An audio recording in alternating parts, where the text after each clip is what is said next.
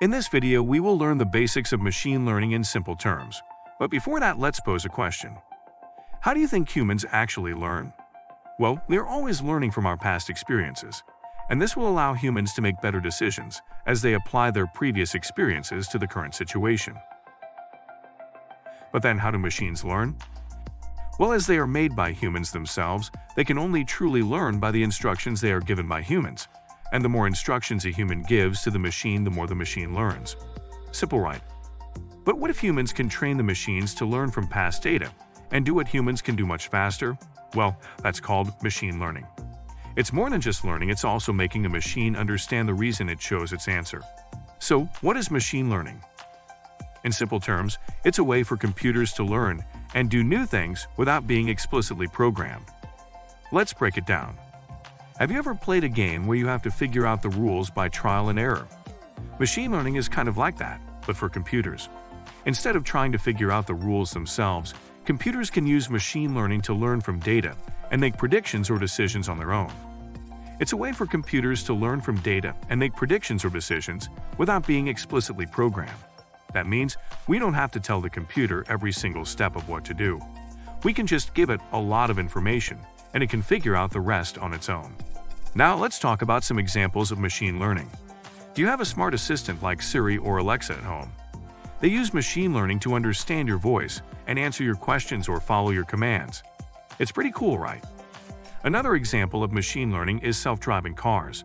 These cars use sensors and cameras to gather information about their surroundings, and special computer programs called algorithms help them make decisions about how to navigate the roads and avoid obstacles. So how does machine learning work? Well, it all starts with data. The computer is given a large amount of data, and it uses this data to learn about a specific task or problem. For example, if we want the computer to learn to recognize animals in pictures, we would give the computer a bunch of pictures of animals and tell the computer which animal is in each picture. The computer would then use this information to figure out the patterns and features that define each type of animal. Once the computer has learned from the data, it can use what it has learned to make predictions or decisions about new data.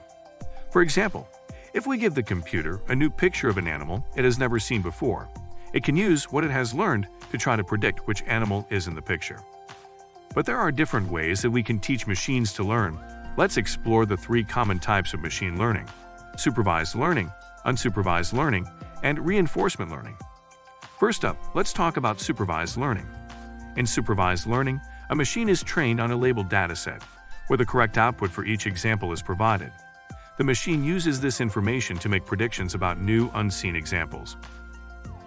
Imagine that you are trying to teach a little robot to sort blocks by color. You show the robot a red block and say, "This is a red block." Then you show the robot a green block and say, "This is a green block." And finally, you show the robot a blue block and say, "This is a blue block." Now it's time to test the robot and see if it has learned what each block looks like and what color it is. You can do this by showing the robot a new block and asking it to identify the color.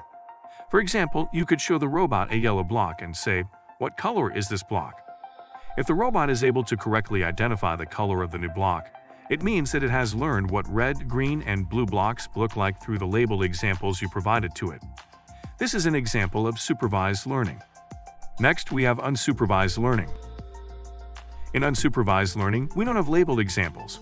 Unsupervised learning is a way that we can teach computers to find patterns in data all by themselves.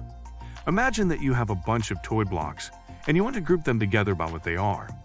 You could group all the red blocks together, all the blue blocks together, and all the green blocks together.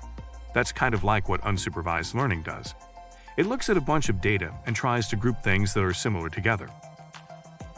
For example, let's say we have a bunch of information about different customers, like how old they are and how much money they spend. We can use unsupervised learning to help us group these customers into different clusters or groups. We might notice that some customers are younger and spend more money, while other customers are older and spend less money.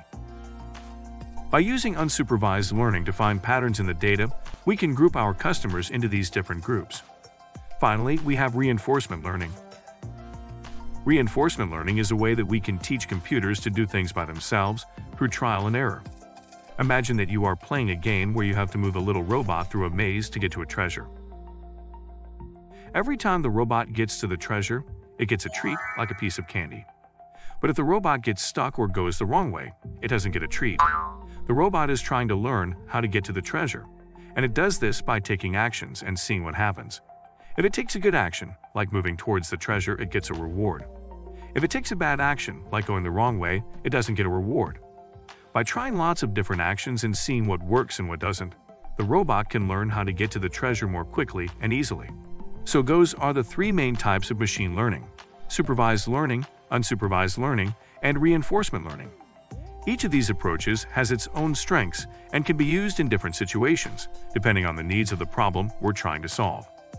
Currently, machine learning is being used in a variety of industries, from healthcare to finance to transportation. However, the potential impact of machine learning goes far beyond these specific applications, and the future of machine learning looks incredibly promising, and we can expect to see it being used in ways we can't even imagine yet. But of course, machines can make mistakes and have various limitations. For example, they cannot solve all problems like common sense reasoning, high computational cost, requires human supervision, security issues which can arise when bad actors try to manipulate the input data or model settings to trick the model and produce inaccurate results. Despite these limitations, machine learning has the potential to revolutionize many fields and make important contributions to science, industry, and society. The more data the computer receives, the more finely tuned its algorithm becomes, and the more accurate it can be in its predictions. But will machine learn so much that it becomes more intelligent than an average human? While it's still in the early stages of development, the future of machine learning looks very promising. This is the beginning of new ventures. Stay tuned and discover the future.